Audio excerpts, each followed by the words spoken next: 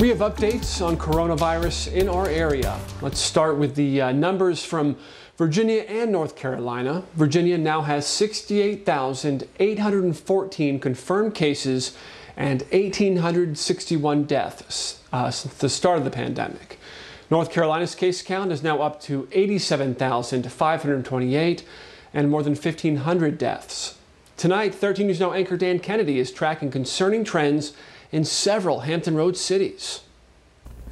Cases of COVID-19 in the Commonwealth continue to climb. This chart shows the number of new cases added each day, and today, July 13th, we see 984 new cases statewide. Half of those are courtesy of the 7 cities of Hampton Roads. So let's take a look a little closer at Virginia Beach, for example, with its largest one-day increase yet today, 157 new cases in Virginia Beach. And we find that 1 out of every 10 people tested in the beach comes back COVID positive. Compare that to the statewide percent positivity rate of about 6.8%.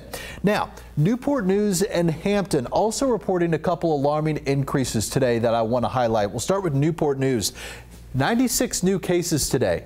What's up with that? We're not really sure, but you look at every other day prior to this, dating back to June 1st, you see increases in the single digits, then in the teens and in the 20s.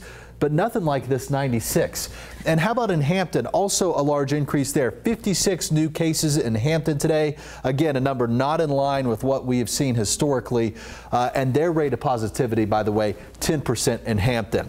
How about the city of Norfolk, which has been a hot spot as of late? Today, though, actually on the decline from recent days with 40 new cases. Still, the big number, perhaps most concerning in Norfolk, is the percent positivity rate, almost 17%. That's 10% more than what we're seeing statewide. Of course, these are numbers we're going to continue to keep an eye on all week, as we always do. I'm Dan Kennedy reporting.